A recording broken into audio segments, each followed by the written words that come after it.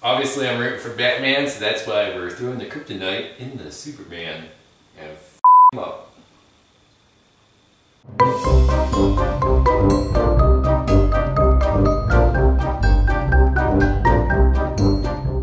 So this is the Superman bomb.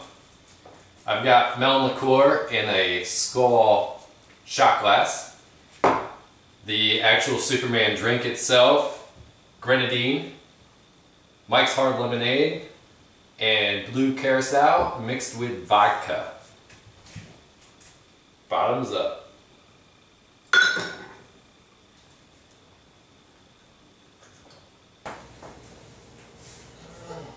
Come here.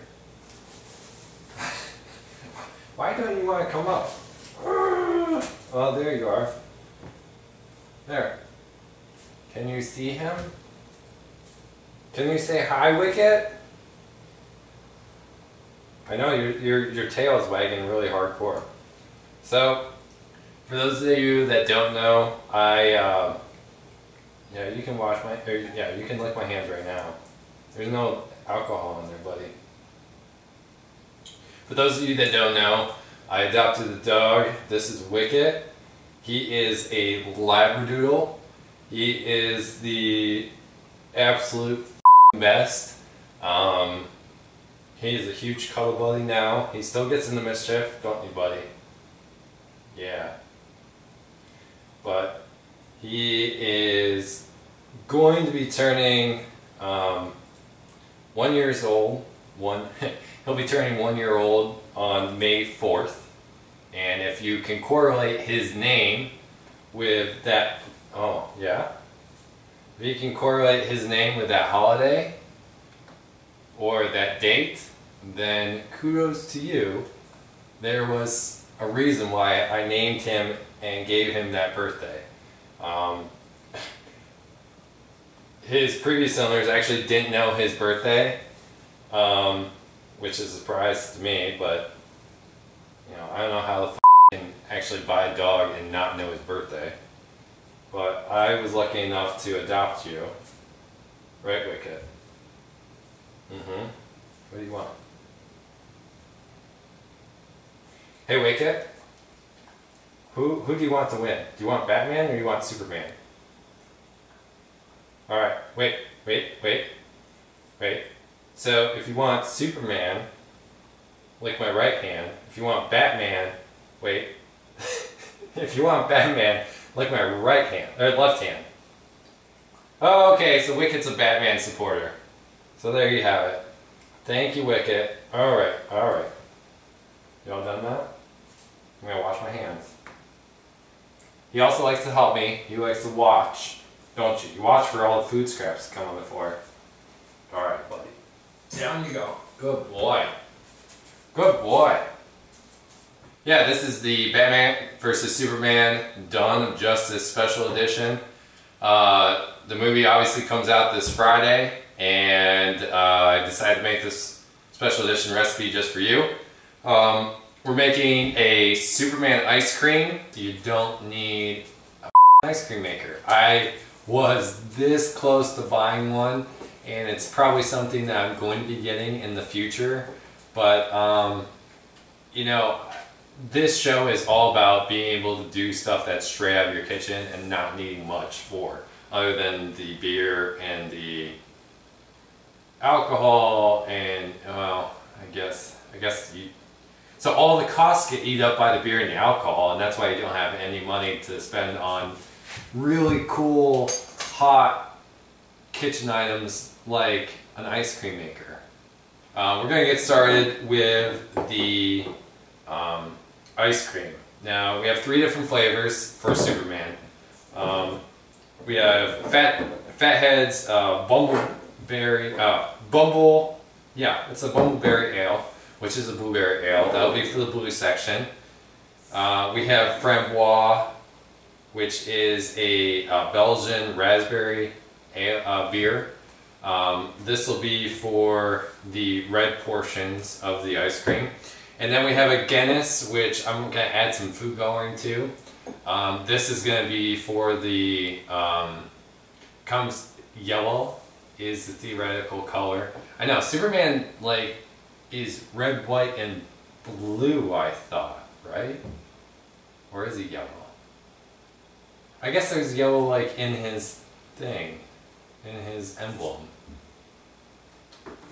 God damn it, now I have to Google it. You'll need a mixing bowl for this. The first thing I'm going to do is I'm actually going to mix up some heavy whipping cream. In the US, we can only find 40%. I believe over in the UK, you can find up to like 50%. Not sure about the exact numbers, but basically, for whatever reason, their whipping cream is heavier.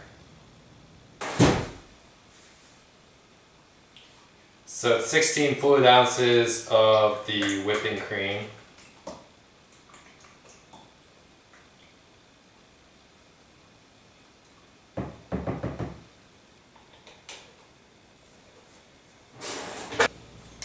I got that in. I need to get my condensed milk in. I think you should probably chill this shit, but shows you how much I know.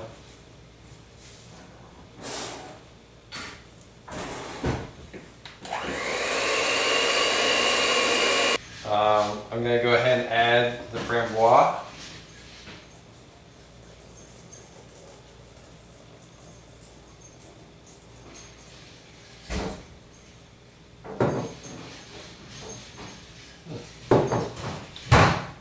Thank you, Wicket. Yes, we're aware.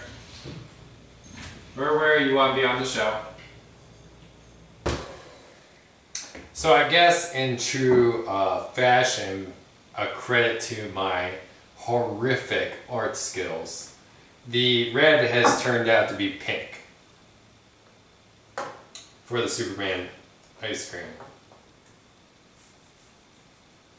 Yay, me. So like the other flavor, the blue, I'm just going to be adding that entire mixture.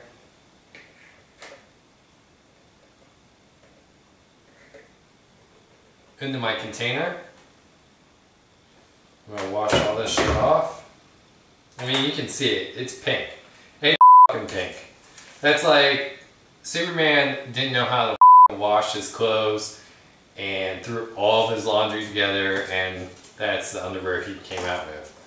Speaking of which, that's the other reason why I side with Batman. If Superman can't close the deal with Lois Lane, then why would I root for Superman? Like, what sense does that make? Although this new movie is supposed to have Wonder Woman in it, which is pretty ironic. Although, wait, I'm pretty sure Wonder Woman ends up with Batman. Like, they become lovers, I think. Which, props to Batman, another reason why I represent Batman. So the brownies, we're going to be making from scratch. So, let's get the ingredients out. This fucking thing has no expiration date on it. How the hell can you sell brown sugar, Domino, and not put a expiration date on it? Unless it's this 12/39/62 date, in which case we're all because we don't go by that calendar system. And two, it's way past 62. Alright, so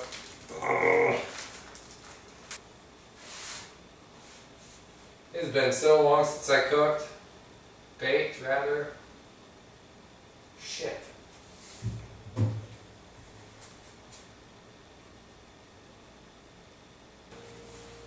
I can usually substitute the... I don't have cream cheese. Pretty sure I don't have cream cheese. God damn it.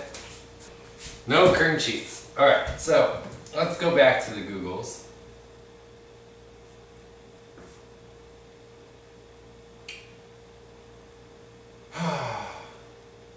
That Wicket, you are such a good helper. I know, buddy. Alright. Alright. I kind of feel like doing another shot. Slash whatever the f did. You guys are spoiled on this episode. I've never given out this recipe before. Whenever I make my German chocolate tanks, I always make a double batch. I can tell right away that this is not going to be a brownie. Brownies are not my strong point. However, these German tanks I've been making, which I make with any kind of chocolate cake mix. So any type of cake mix, German chocolate, devil's food cake chocolate, double chocolate, I don't give a shit. Any of that shit, we're gonna mix it in. We're gonna make it for. These are my German tanks now. So you're getting like a premier recipe right now on my German tanks. Typically my German tanks have raisins in it. I'm forewarning you, I'm probably not gonna put raisins in this.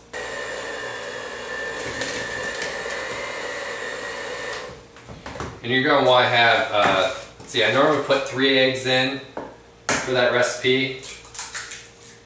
Put 1 egg in, a whole beer.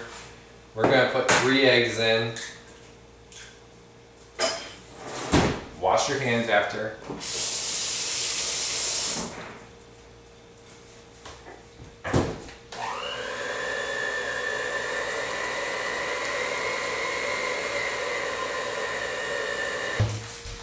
You're going to want a whole package of, this is a whole 12 ounce or 340 grams package of chocolate chips, semi-sweet.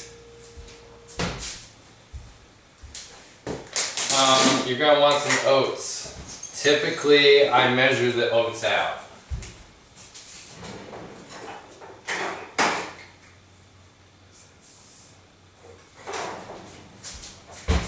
You're going to want 1/2 cup of oats for every, thank you oven.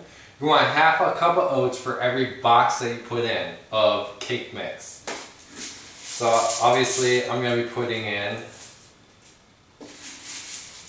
a full cup.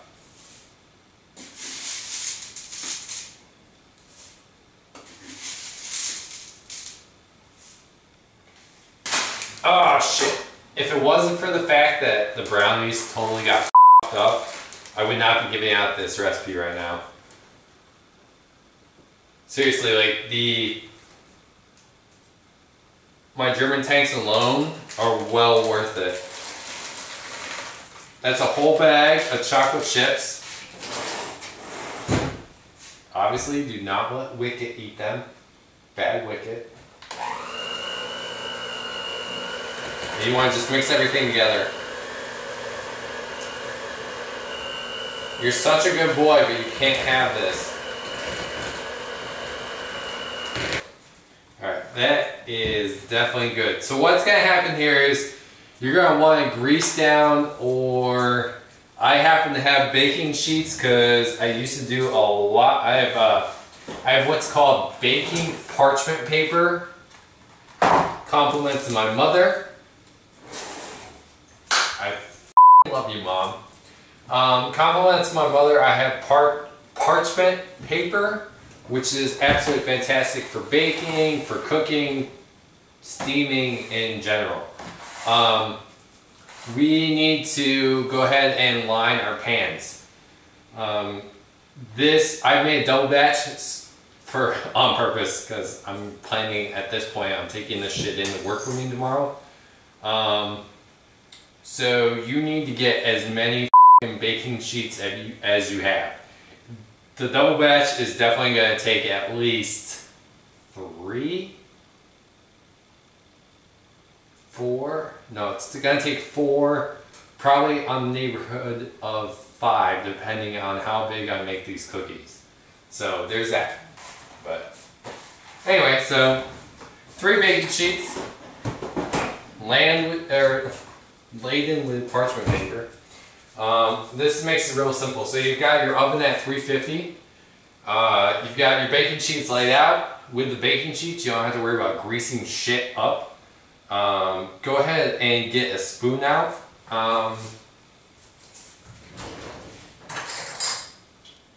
Yeah, I've got my teaspoon. I'm gonna take a chunk out. I'm just gonna lay it. It's gonna be a glob. But we're gonna glob it on. So, alright, so we're gonna put these cookies in.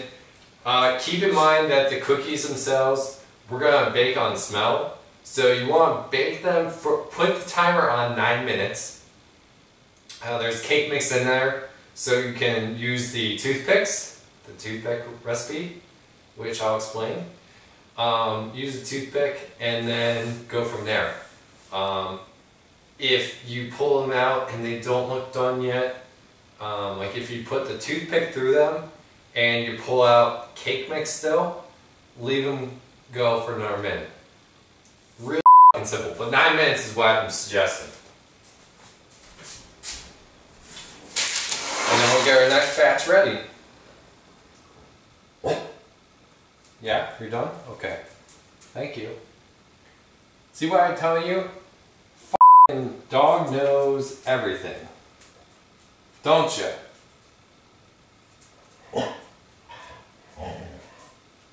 Yeah, you do. Hey, is the oven done? Should I pull the cookies out? No? No response. So I shouldn't pull them out. Thank you.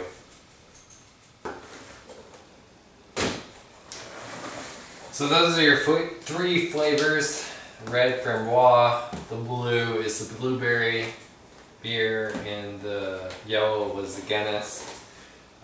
Mixed with your Batman chocolate cookie.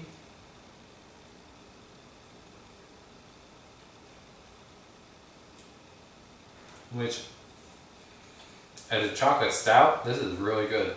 This is not...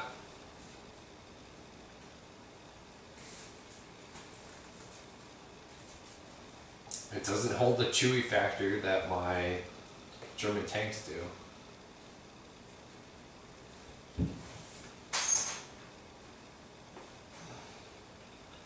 But then again, it's only missing one ingredient. That's really fucking good. It's really good. I would, holy shit, that is really fucking good. I would definitely recommend, holy shit, that cookie's good.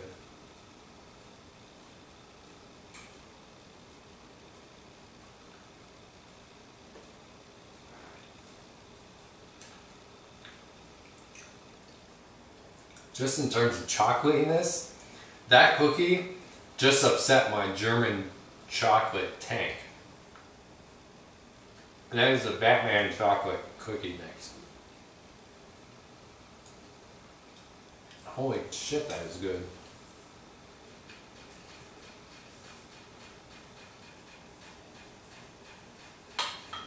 And this is the Superman ice cream, everything mixed together.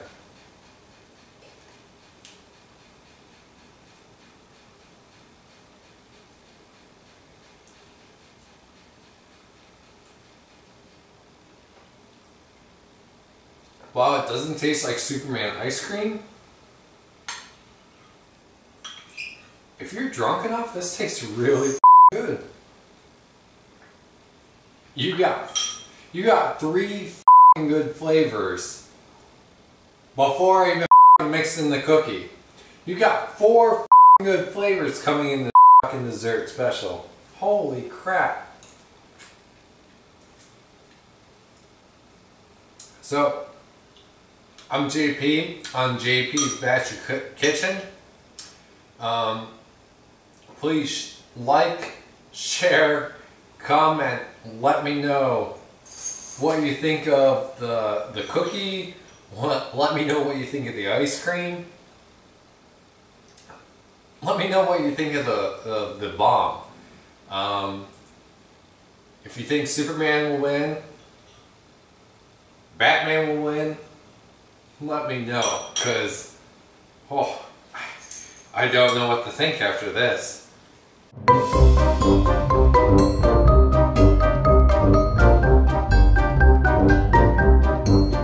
And yes, I'm wearing a Batman shirt. Am I a DC Comics comics, yeah. Am I a DC comic book fan? No. I never got into comic books really as a whole. I've tried several times to get into comic books. I never really caught on to any of them. The reason why I'm wearing a Batman shirt is because I can identify with Batman the most. I mean, it's Bruce Wayne. First of all, he's a womanizer to an extent. You know, he can pretty much walk into any event and be holding the arm of some amazing looking woman and never have to bat an eye. I'm sure he's got thousands of women on speed dial, and so there's that. There's also the fact that, you know, he is the one person that if I was to ever get rich, I could have all these amazing, you know, gadgets and shit. Plus, okay, Alfred, I would love to have Alfred as just my butler. Like, he wouldn't have to do anything. In fact, I would almost prefer him not to do anything, because if I ever had maids here, I wouldn't know where shit is. So, you know, to my future wife, don't worry about cleaning the house too much, because, well, I won't know where things are, and that might be bad. I have a hard enough time knowing where things are, and I clean my own house, let alone letting someone else clean the house, and then I would have no clue. Butler is there to open my car door for me, maybe open the garage door, help me with the groceries, get all the beer and shit in, bring alcohol to me, maybe be my DD. Alfred would be a great DD, I think. I can, well, unless the Batmobile's got, you know, its own automatic driving, which I guess it does. See, this is what I'm saying. Like, I don't know enough about the heroes enough to choose one side over the other. There's just been a lot more Batman movies that I can remember growing up with as a kid. Well, theoretically growing up with. I wasn't allowed to watch a lot of the Batman movies from the 90s when they came out, but yeah, I did. The Superman movies, I distinctly remember, I think it was 2, like Superman 2, when he's on his home planet. Again, like those movies, like I was allowed to watch them with my parents, but then I think I just always fell asleep whenever we started watching them. So I never grew up with liking either one. But anyway, so I found this shirt at the Kohl's, and it's awesome. Like they're making activewear, which is what shirt I prefer to wear. I don't like cotton because cotton always shrinks on me, and when you're a tall guy, like length matters. I'd like to know when the hell, you know, t-shirt companies are gonna wake up and realize that like a lot of guys are getting to be taller, and that we're not all big too. Like we're skinnier-ish.